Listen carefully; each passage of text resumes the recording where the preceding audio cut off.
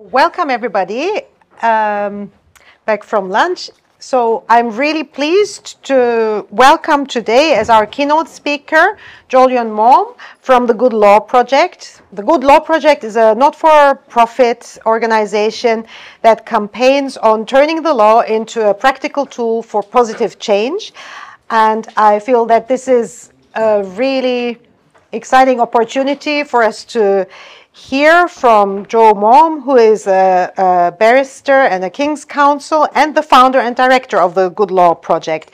They have been, their work that as far as I have been able to follow it, has been really exciting and important in challenging a whole host of issues that many of us are working on and interested in. So it's a real pleasure for me to welcome Joe. Also, I would like to mention that he has been, he's the author of a recent book, Bringing Down Goliath, How Good Law Can Topple the Powerful. So please join me in welcoming Joe.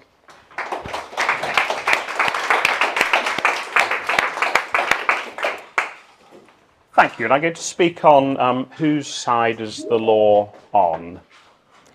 I, and here one interposes one's own name, do swear by Almighty God, and I will well and truly serve our Sovereign King Charles III in the office of, and here you insert the name of the judicial office to which you've been elevated, and I will do right to all manner of people after the laws and usages of this realm without fear or favour, affection or ill will. I will do right to all manner of people after the laws and usages of this realm without fear or favour, affection or ill will.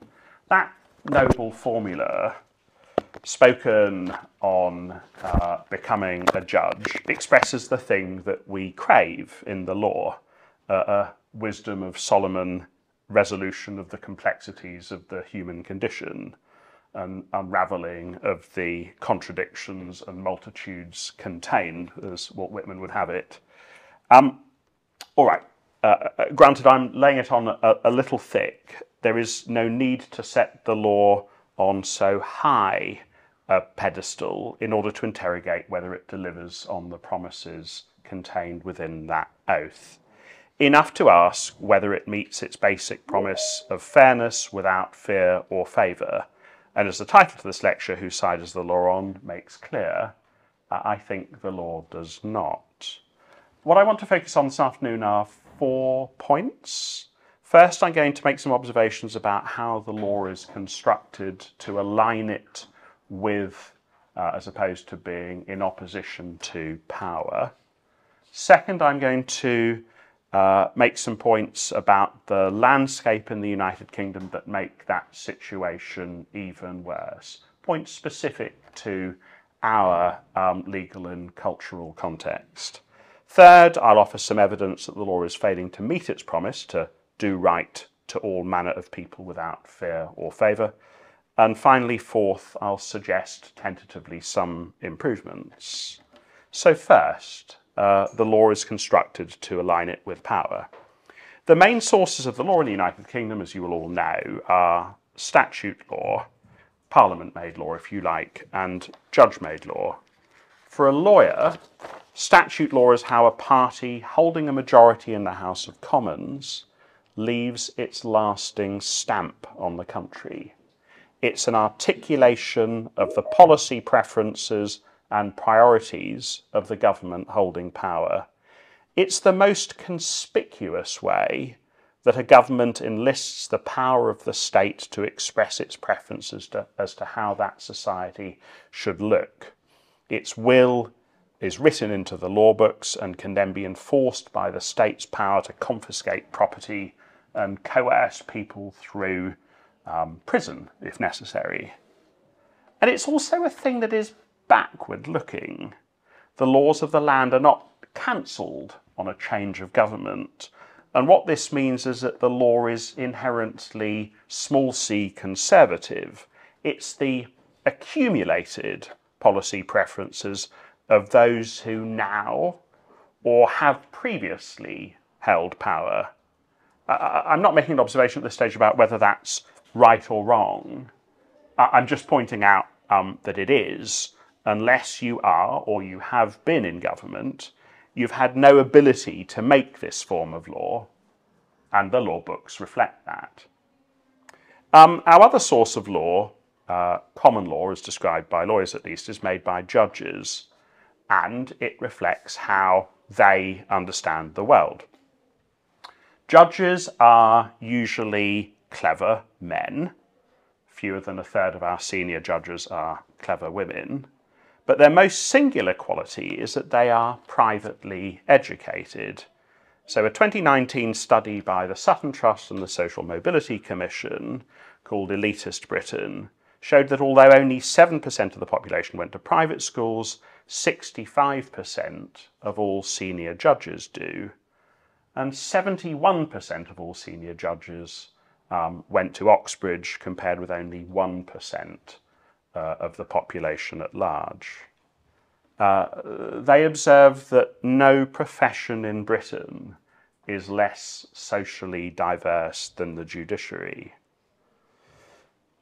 And it's a truism that fairness looks different to those who have grown up in communities where the pathways to highly paid professional positions are clearly mapped and well trodden, to how it looks for those whose peers could not see a way out and amongst whom poverty, unemployment and criminality are a commonplace. I say it's a truism, it is a truism, but we need to wrestle, nevertheless, with its consequences. And I began this lecture with the judicial oath.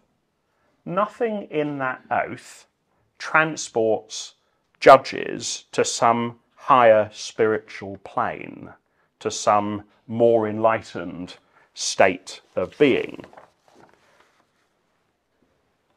And it's really important then to understand who our barristers are. What is the pool from which judges are drawn? I'll come back to that point.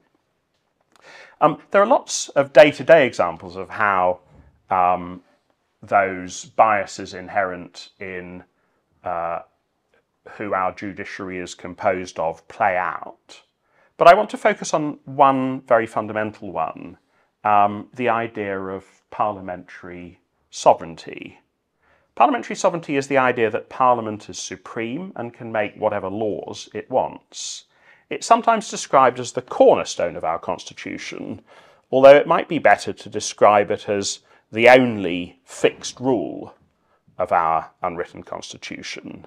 And it raises a very obvious question about how, if Parliament can do whatever it wants, fundamental rights, fundamental human rights, are protected.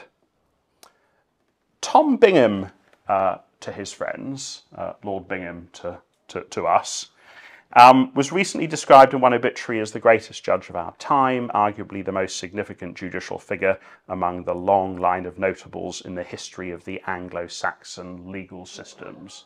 Quite a line. And his legacy for the general reader is a book called The Rule of Law. And here's what that book says about parliamentary sovereignty. Critics of parliamentary sovereignty have no difficulty conceiving of flagrantly unjust and objectionable statutes to deprive Jews of their nationality, to prohibit Christians from marrying non-Christians, to dissolve marriages between blacks and whites, to confiscate the property of red-haired women, to require all blue-eyed babies to be killed, to deprive large sections of the population of the right to vote, to authorise officials to inflict punishment for whatever reason they might choose. And then he adds a coda. No one thinks it at all likely that Parliament would enact legislation of this character, or that the public would accept it if it did. And really it's that coda that I want to focus on. I would say that that coda, essentially that Parliament can be relied upon not to do awful things, speaks to a very particular understanding of how, or perhaps more accurately, against whom, Parliament has used its power through the ages. The description that Lord Bingham gives of what Parliament can be relied on not to do is hard to reconcile with your reality if your skin is black or brown in colour. It is hard to reconcile with parliamentary approval of, for example, the activities of the East India Company or Britain's treatment of enslaved peoples.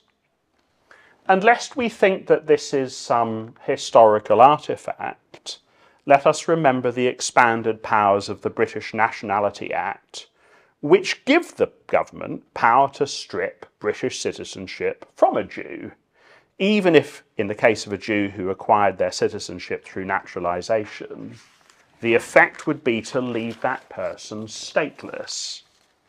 And more recently, our Parliament has said that people of colour, let us not pretend that the Rwanda Act is about deporting white people, can be forcibly removed to a country we know not to be safe. If you are black, if you are brown, your experience will tell you that you ought to be less complacent about parliamentary sovereignty than was Lord Bingham.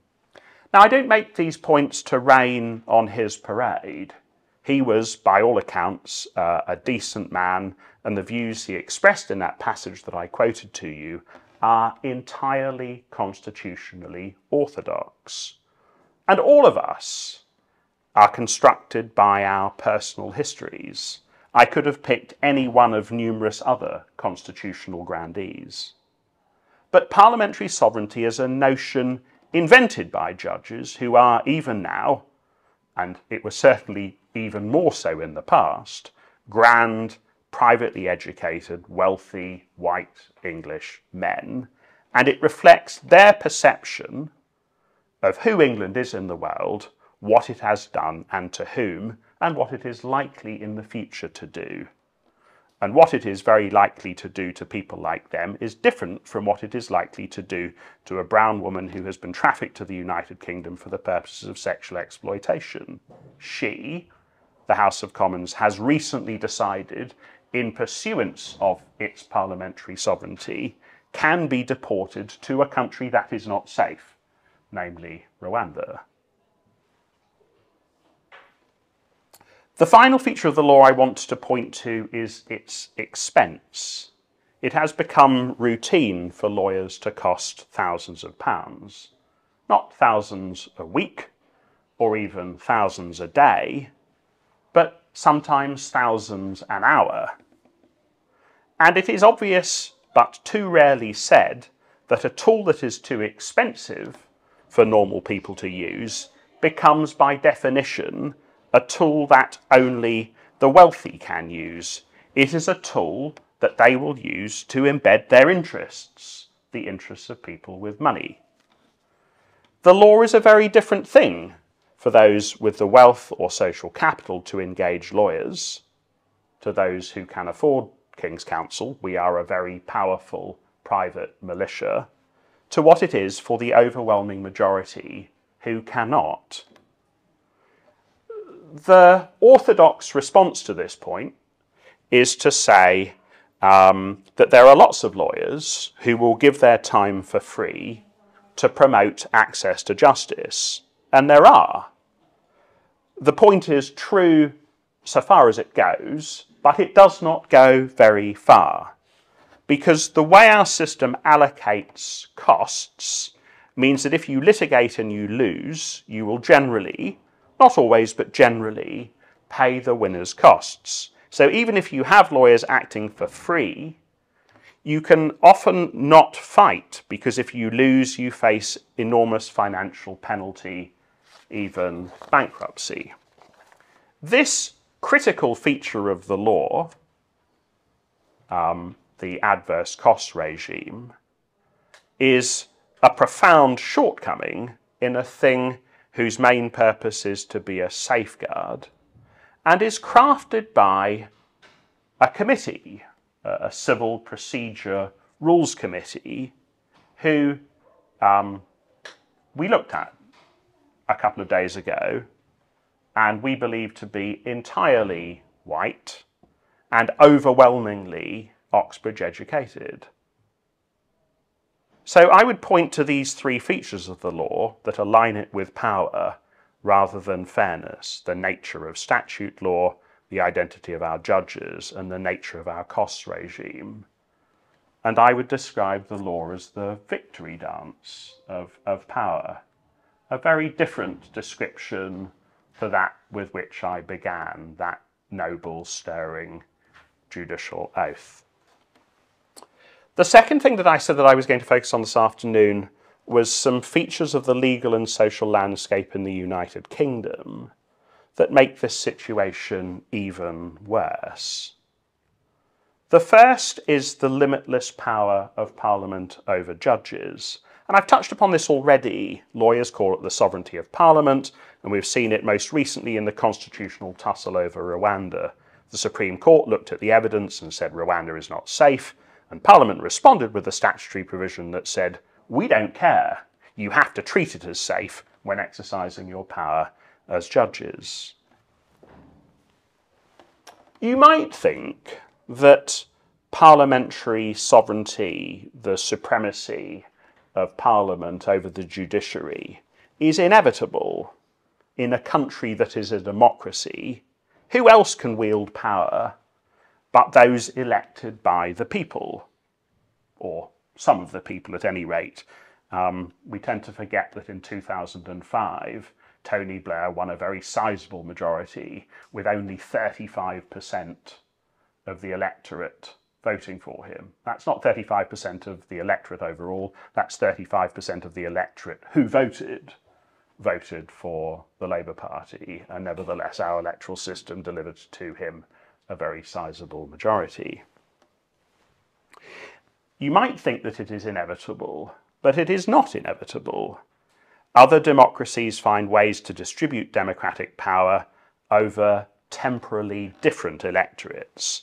They elect representatives in tranches rather than all at once. They have multiple elected houses, each of which can clog the other, and which are also elected at different times. They have an elected head of state who has his or her own democratic legitimacy, and most of all they have a higher law which safeguards fundamental rights, in which it takes a supermajority of the electorate or its representatives to change. But what we have is what Lord Hailsham famously described as an elective dictatorship. The only real power belongs to the House of Commons, and the Lords, as we have also learned from the Rwanda Act, eventually gives way. This feature, which is certainly the dominant feature of the cultural landscape in England and Wales, less clearly in Scotland that has its own legal system, is judge-made. Judges made it, it didn't come from anywhere else. We have no written constitution, no higher rule to define or restrain the power wielded by a government. So although we talk about the separation of the powers, constructing the executive and parliament and judiciary as independent and counterbalancing sources of power, our reality is very different. Parliament can do what it wants. In the early years of its life, Good Law Project brought a number of cases. We raised money from tens of thousands of people to litigate cases in our own name. We were, if you like, a legal trade union. We enabled normal people who could not afford to wield the law alone to wield it together. Good Law Project versus the government was the new in rea company. An excellent, if inside baseball joke made by one of the senior judges hearing cases against the government. But everything changed in the summer of 2022. Since the summer of 2022, we have only been allowed to litigate in our own name once, and that was a case in a very particular regime with very particular rules. What happened in the summer of 2022? What happened was a series of attacks on us in the press, culminating with a very explicit threat made to the judiciary by Rishi Sunak, our Prime Minister. I have the greatest respect for our judiciary and the rule of law in this country, wrote Rishi Sunak in an August 2022 press release. He then went on to threaten new legislation to force judges to do his bidding, and here I quote the press release, which he would activate in the event of judicial recidivism. A quite extraordinary word to use of our judges. And he said he would not need the consent of Parliament to do it. That press release, for good measure, went on to attack me by name 10 times. I was mentioned 10 times by name in that press release, in case the first 9 did not do the job. And since then, save for only one case in that special regime, we have not been allowed to litigate. And the question that I pose rhetorically, although you can answer it in the Q&A session at the end of this lecture, is would this have happened if the independence of the judiciary were protected by a higher law, so that Rishi Sunak could not issue that threat and expect to be taken seriously? The reality, I would suggest to you, is that because the independence of the judiciary is not protected by a higher law, there is no need for Sunak to legislate to stop judges interfering, as he would describe it. When the Israeli government threatened the independence of its judges, hundreds of thousands of people took to the streets. When the Hungarian government threatened the independence of its judiciary, the EU threatened it with sanctions. But the absence of a higher law in the United Kingdom enables the government to interfere with the judiciary in private, behind closed doors, and without sanction. It would be an oversimplification to say that judges can be obliged to do what government wants, but they can certainly be lent on. You will struggle to find a single senior public lawyer who, speaking privately, would take issue with the proposition that government has successfully tilted the playing field against those who want to use the law to hold government to account. I was told a year or so ago of a prominent Court of Appeal judge, I know his name, who has been saying that claimants are going to lose a lot of cases because judges want to conserve their power in case of another prorogation type event, another direct attack on democracy. Claimants are going to lose a lot of cases, and you can see this very clearly in the data. You can see very clearly in the data that there has been a broad spectrum collapse in success rates of litigation against the government. Has this government, famously characterised as we're breaking fucking international law like it's one of our 5 a day, suddenly become hugely law-abiding?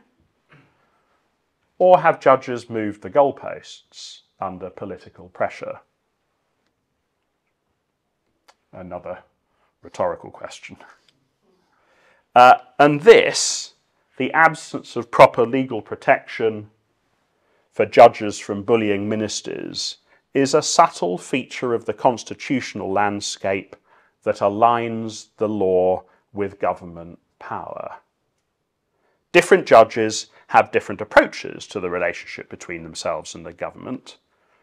There's nothing sinister in the fact of these differences. They might reflect different philosophies, which are certainly to be found amongst legal academics, and they might also reflect different experiences. So some senior administrative court judges worked almost exclusively for the government before becoming judges, and others worked almost exclusively against it, and it would be surprising if their personal histories aren't reflected in how they perform the business of judging. But although there is nothing sinister in the fact of these differences, one can't sensibly deny that they exist. I was a King's Counsel, notionally I am still a King's Counsel, and I am now, through Good Law Project, one of the biggest buyers of the services of public law barristers. So I know very well, having been on both sides of the table, payee and payer, if you like, that lawyers are always interested in who their judges are, and they always tell their clients, and sometimes, not always, but sometimes, they have very strong views. Sometimes as a lawyer, you believe you know that a difficult case just became impossible, or a simple case got easier once you see who the case is to be heard before. What is troubling is the belief that judicial review cases which carry enhanced political risk for the government are placed before judges whose way of looking at the world is politically convenient. In other words, the belief that sometimes politically sensitive cases are decided by hand-picking the judge who is to hear that case. There is a very widespread perception that this happens. In one very high-profile case of ours, the defendant was Michael Gove and Dominic Cummings was also implicated. We won at first instance, but on appeal we lost. This was a profound surprise to everybody. Certainly it was to our lawyers, and it also seemed, because they didn't appeal until after the deadline, it was almost an afterthought, to the government's lawyers. And after the result of the decision in the Court of Appeal came out, I was contacted by a High Court judge who said to me on email, I still have the email, quote, "You managed to pick 3 Tories in the Court of Appeal," or rather, Burnett did.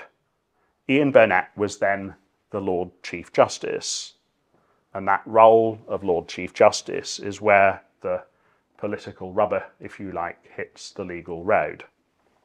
The Lord Chief Justice is appointed by the Lord Chancellor, who is, of course, a minister, indeed a senior cabinet minister. Under the Constitutional Reform Act of 2005, the Lord Chancellor can, but does not need to, consult anyone else before making the appointment. So the Lord Chancellor can, if so minded, make a political appointment when choosing the Lord Chief Justice. And under that same act, the Lord Chief Justice, and I quote, is responsible for the maintenance of appropriate arrangements for the deployment of the judiciary of England and Wales and the allocation of work within courts. So that judge, who can be a political appointee, can decide who hears cases. That is one of their duties under the Constitutional Reform Act of 2005. And what I can say is that government-leaning judges are believed within the profession to be allocated to politically sensitive cases, and I can say that it is clearly constitutionally possible for that to happen. I've just pointed to the provision of the Constitutional Reform Act. And I can also say that Ian Burnett was a member of the Carlton Club, which is often described as the home of the Conservative Party. I should say also, though, that I have no direct evidence that what the law clearly permits and insiders believed to happen does actually happen.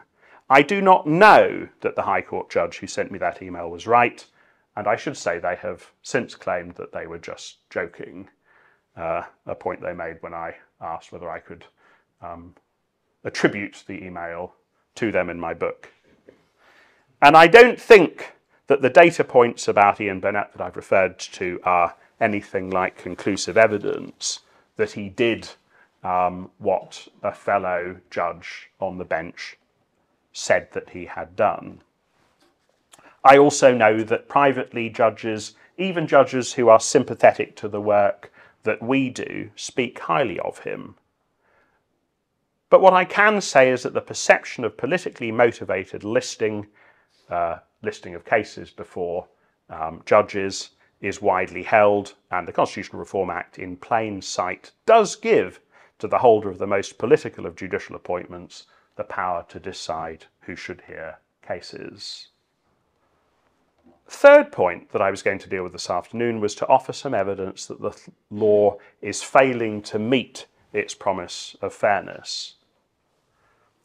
Much of what I have said already is heretical for a lawyer to say, or perhaps it would be more accurate to say it is heretical for a lawyer to say it in public, because certainly we say it to one another. When I have talked publicly about perceptions of individual judges, I've been criticised by my peers, even by those of my peers who I would think of as enlightened. Their point is that it is wrong to say this stuff publicly, even though, of course, we talk about it privately, because to say it publicly is to undermine public confidence in the administration of justice. And it's that notion, the importance of not undermining public confidence in the administration of justice, that I want to just rest with for the next few minutes. That notion is an idea heavily embedded in the regulatory superstructure of the profession. It is, for example, an explicitly stated outcome sought by my professional conduct rules as a barrister. And we all understand that it is important. The rule of law functions best when the limits of its authority are not tested, when the public has confidence in it. It's a little bit like being a parent. But I do think a blind prioritisation of promoting confidence in the rule of law is dangerous and misguided. And the omerta on examining whether the law delivers on its promise of doing right to all manner of people without fear or favour might actually ensure that the law does not deliver on that promise. It might mean the law serves privilege rather than fairness. When we see or experience racism in the police force, our confidence in the police declines. If our concern is for public confidence in the law, we should ask people who might have experiences of the law different from our own whether they have confidence in it. We will build more confidence in the judiciary by interrogating how it works and what it does, rather than by drawing a veil over those matters.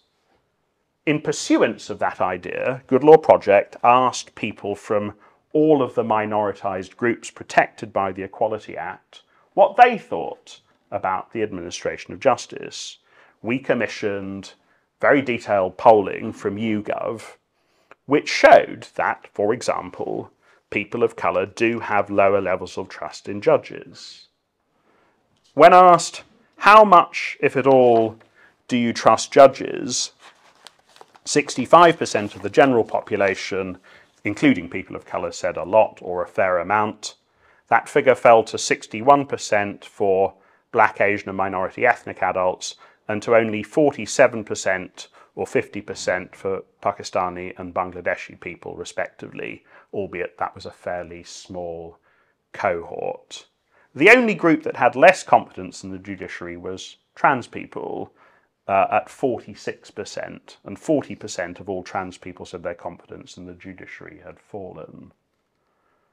What was true of people of colour was universally true of all of those minoritised groups. So the data showed, without exception, that the closer you looked to an archetypal judge, the higher the degree of confidence you had in judges and the rule of law. Those from higher social classes had more confidence than lower. Older people had more confidence than younger. White people had more confidence than people of colour. Straight people had more confidence than gay. Able-bodied people had more confidence than disabled. And cis people had more confidence than trans. And there's another strange thing too. It's possible that I've missed it, but I'm not aware of any previous detailed polling on trust in the judiciary across minoritised groups. And that is a striking omission, given the importance that the legal profession attaches, or says it attaches, to upholding public confidence in the law. Is public confidence really the concern? If it was, wouldn't you want to know whether people actually had confidence in the judicial system? And if some did, and if some did not, wouldn't you want to understand why? But no previous polling that we've been able to find. Of course, many of these relative levels of confidence exist in relation to other institutions too. My point is not that these differing levels of confidence are unique to the law. My point is that lawyers' attitudes to them, that they shall not be acknowledged or spoken of, is unique. What is really being contended for by those who say you must not criticise judges, you must not undermine public confidence in them? It seems to me that if the concern really was to protect competence in judges, would people not be asking why it is that society's winners have confidence? Perhaps the true concern revealed by this silencing is that things are working well for people who look like judges. Perhaps that is the real concern, to maintain a status quo through that omerta on interrogating the inherent biases within our legal system. Just by the by, another important question is, why is public confidence in the rule of law given an elevated importance? For sure it has value, but is it more important than the law actually working fairly? If a thing is broken or damaged, is it right to encourage people to have confidence in it? And how is it that you really ensure confidence in judges and the law? Do you do it by protecting them from criticism, or do you do it through careful, responsible interrogation?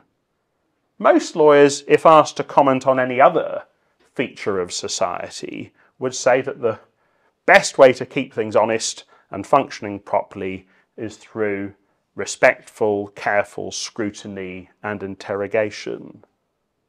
And the point is obvious. If that is true of everything else, why is it wrong of justice and judges? I want to briefly share a postscript to that YouGov poll. As I said, the group that had the lowest confidence in the judiciary was trans people. Only 46% had confidence. And as I've mentioned, a staggering 40% of trans people said their confidence levels had fallen.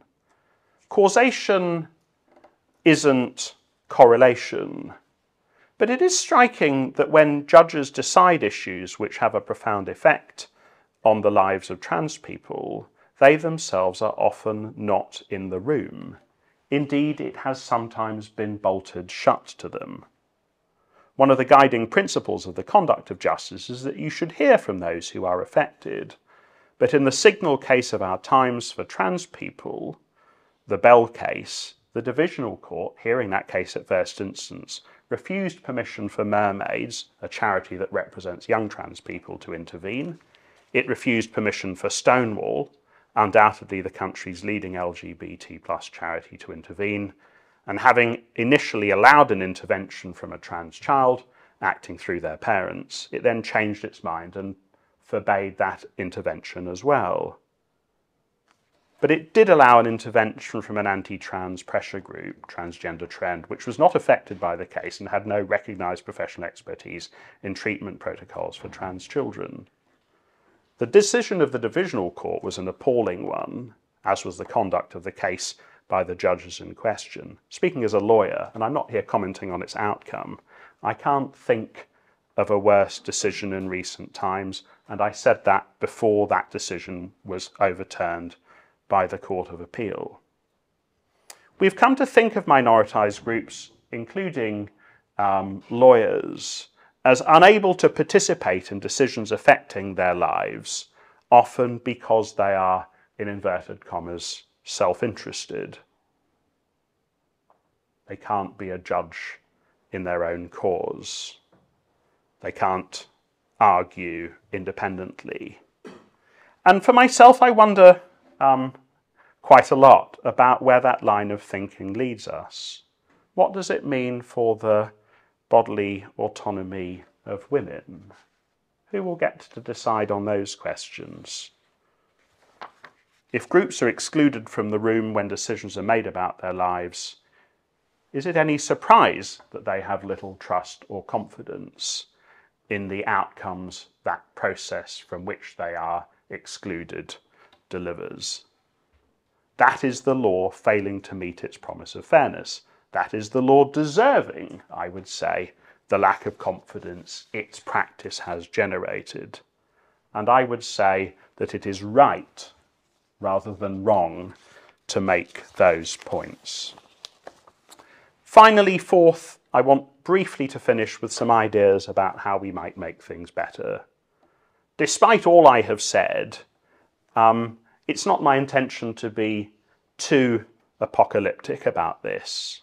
My uninformed guess is that relative to national peers, our legal system is second or third quartile in terms of how it operates. Certainly not awful, but absolutely not as good as we kid ourselves it is.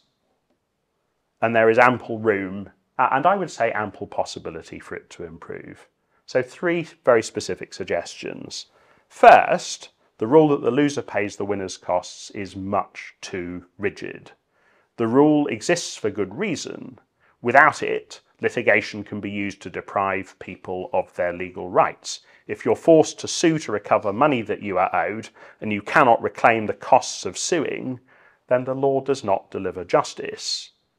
Ditto, if you are forced to defend a hopeless lawsuit and you cannot recover the costs of your defence, your pursuer can use litigation to harm you, even if the law is not on their side. But if the rule is applied too rigidly, it can also mean that justice is avoided rather than being done.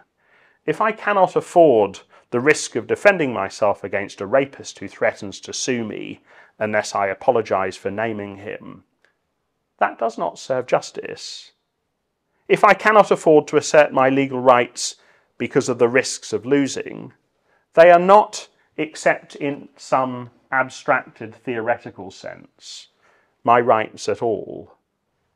Now, a precise resolution of those tensions is not for today, but the point I want to make today is that recognising that there are tensions to resolve is something we really need to wrestle with if we're interested in justice.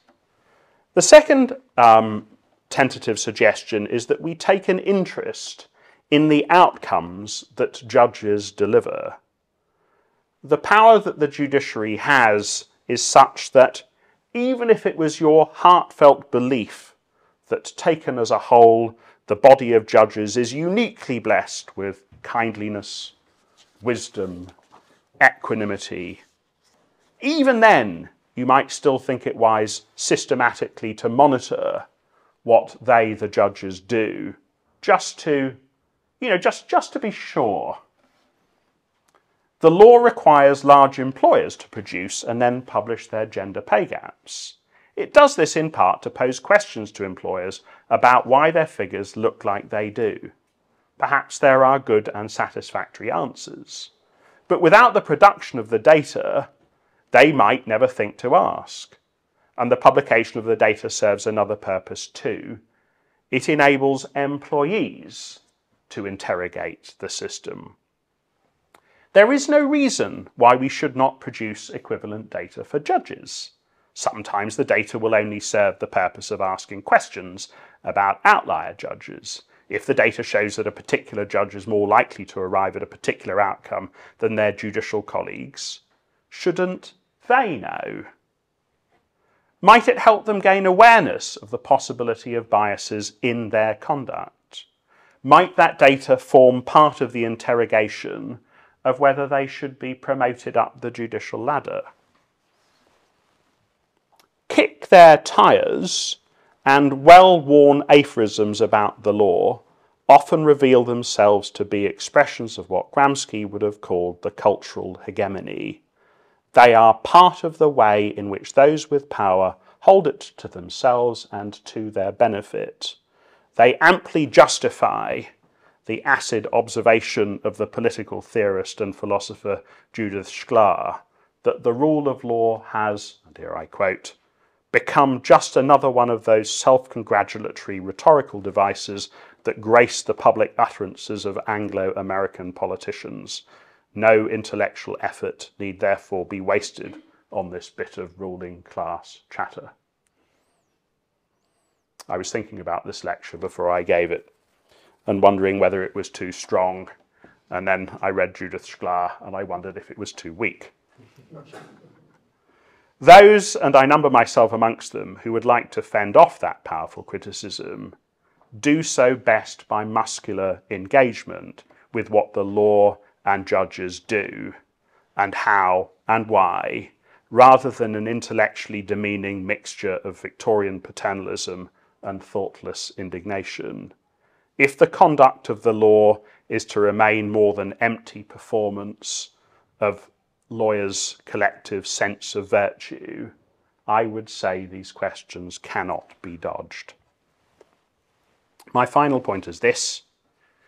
We have our share of virtues, us barristers, but qualifying as a barrister is expensive, and we do tend towards the privileged and we do tend towards the conservative.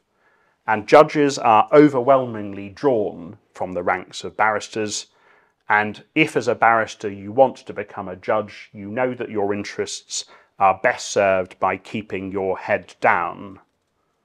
So, judges are the most conservative members of a conservative profession, not a class taken as a whole well equipped to interrogate thoughtfully its own privilege.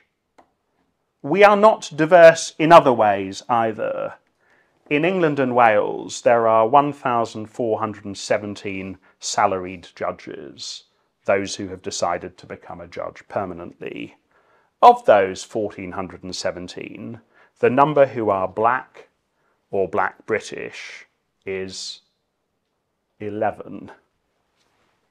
This is actually quite a big jump from when I last checked 3 or 4 years ago, when the equivalent number was 4. But you do not need me to tell you it remains very poor. And after the departure of Victoria MacLeod, I don't think there is a single salaried judge in the UK who is trans. Certainly there is none who is out. If we want people to have confidence in the law, and we say we do, and if we want the law to deserve the confidence we invite people to repose in it, I think we need to return to an idea Sadiq Khan pushed when he was Shadow Justice Minister in 2014, of quotas. So, just by way of conclusion, we need to revisit our cost rules to ensure that they serve justice, not money. We need to monitor what judges do. They do not live on some higher moral plane. They are prone to the same biases as everyone else. And we need to care more about who our judges are. We need to do more than rend our cheeks and wail about the deplorable state of judicial diversity. We need concrete steps to fix the problem. Thank you.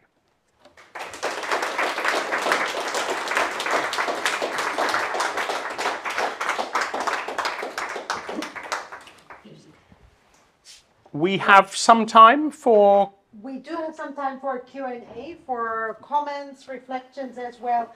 So, as you know, this is the School of Social Sciences, so we have perhaps not so many legal questions, but more critical questions.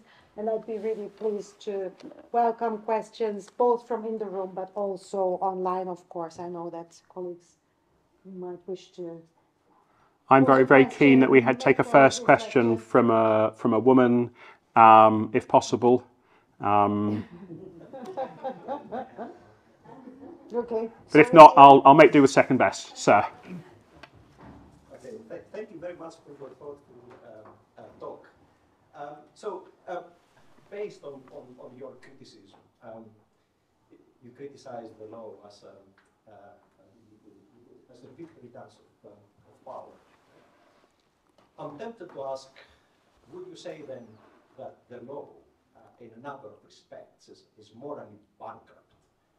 And if that's the case, then is someone let's say, morally justified to disobey the law in certain cases. So have in mind, for example, those climate change protesters, right? Those people who come not from a legal right perspective, but those who come from a moral right perspective.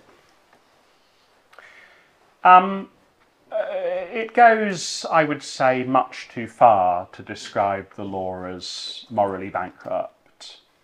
And the vigour with which I advance my criticisms of how the law is on the side of power reflect, I think, the isolated nature of my voice on these issues in the legal community, as well as the importance of the criticisms. But I do think that there is this further feature of the legal landscape that is not sufficiently interrogated or understood. Lawyers are very, very powerful gatekeepers. The law is, to those who do not practice it, a fairly arcane instrument. So we gatekeep outsiders. And we are vigorous in our criticism of flawed analysis by outsiders. And we're pretty good at vigorous criticism. We're communicators, barristers at any rate. And perhaps this is not something that is unique to the law, although it is certainly a feature of the law. And really this is the point of my lecture. We're not sufficiently thoughtful about what the institution we only allow ourselves to interrogate does, and what it means and how it operates, and what the truth is of the comforting stories we tell ourselves, including in the judicial oath with which I began. You know, we do have to wrestle with this stuff. I think I was in the Daily Mail 6 days in a row when I broke the cab rank rule and said that I wasn't going to act against climate change protesters. I wasn't going to act against, I wasn't going to act for those building new fossil fuel infrastructure. That was a breach of my professional code of conduct. But I think that sometimes the law is wrong, and it is wrong to uphold it. I hope I would have done the same when our law permitted the holding as possessions of human beings. Thank you. We have a question online from Jane. Here we go. Yeah. Thank you. My question concerns the jury system. So regarding the confidence that's often expressed in the jury system, but also now the concerns of the defend our juries, is it a surprise that the decision in favour of Trudy Warner is now being challenged on appeal? And my comment comes as a Quaker myself. This does feel like an attempt to overturn a major principle of the legal system that's been established since the 17th century, as literally written in stone in the back of the Old Bailey. So the background to this, thank you, Jane, for that excellent question, is that climate change protesters have been electing where they can for trial by jury. And they have sought to place before juries their reasoning for protesting. And when they have placed before juries their reasoning for protesting, they have very often been acquitted. And judges haven't liked this very much, or at least some judges haven't liked this very much, and have sought to stop and indeed in the criminal justice bill, the government has made this easier. Those charged with being tried with climate change offences from telling the jury why they protested, so as to remove the possibility of juries acquitting, or at least to minimise that possibility. We need to remember that juries exist as a valve, if you like, against the most powerful exercise of state power against an individual that there is, the power to lock somebody up, to deprive them of their liberty. And the function of juries, well recognised, is to test through 12 people good and true the justice of steps that a mighty executive takes against individuals. And Trudy Warner believes that this is a thing that is wrong, that juries really do need to be able to exercise that important function. And she held a sign up outside the High Court reminding juries that they have an absolute right to acquit. And I've spoken with Trudy on a number of occasions, and Good Law Project has been helping her with her defence, and I'm very, very proud of that work that we do. She was threatened with contempt of court proceedings by the Attorney General, a very, very serious offence. The judge decided that the facts did not disclose a possible contempt of court, and the government has appealed, we learnt yesterday, against that decision. I mean, if I put aside my sympathy for climate change protesters, and if I put aside my sympathy for Trudy Warner, both difficult things to do, but let me try, where I'm left is that this is an action of a piece with lots of other actions that are constraining the democratic process, constraining our ability to participate in what I would describe as normal democratic life, turning, if you like, democracy from a process to an event that happens every 5 years. I see it in that setting, and it is a troubling piece of evidence, but it is only one of a number of pieces of troubling evidence. If you forgive me, let me just make one more point. It's hard living in a country to understand whether that which you see around you is cause for serious concern. It's hard because all of the institutions of the state and the various estates of power carry on as normal. And so you wonder to yourself, is this bad or am I paranoid?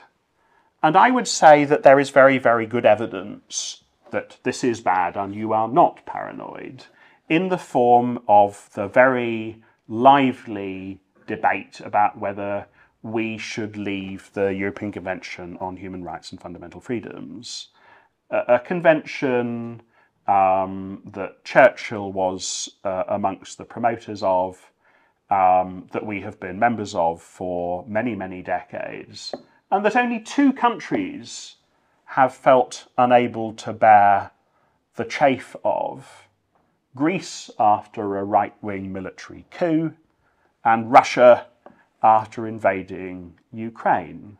That is not enviable company to be in, and I think that is quite good objective evidence of the dangerous state of our politics. Thank you so much. Was there one more question? Or no? Okay. Well, last question. Maybe make it short. Yeah, it will be short. It's my fault, I think, rather than the question's fault.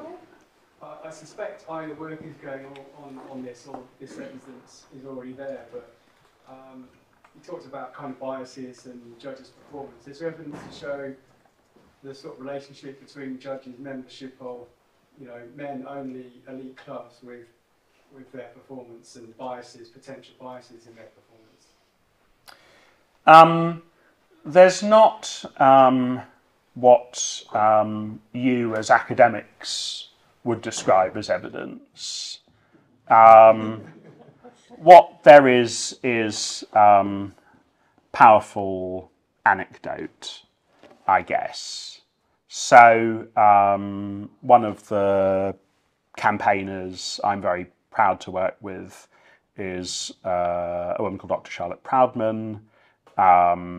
She's really been at the forefront of taking on membership of the Garrick Club. She's secured a number of recusals from cases involving the rights of women of judges who belong to a club that hitherto at least has excluded women. And if she were here, I'm hesitant to speak for Charlotte, but if she were here, I think she would say that she can see striking correlations between membership of the Garrick Club and attitudes to women more generally. For myself, I think I'd probably have a slightly different analysis. I would say that membership of the Garrick Club probably evidences a lack of thoughtfulness about who you are and what privileges you carry. And it is that lack of thoughtfulness about the universality of your own personal experience that damages your ability to be a good judge. But although we take different roads, Dr. Proudman and I both end up in Rome, if you like. Great, thank you so much. I want to just read out one of the comments from Sophie Grace. Many thanks to Jolyon for this wonderful and both restoring lecture. And I have to say, thank you so much. Just to add to that, thank you.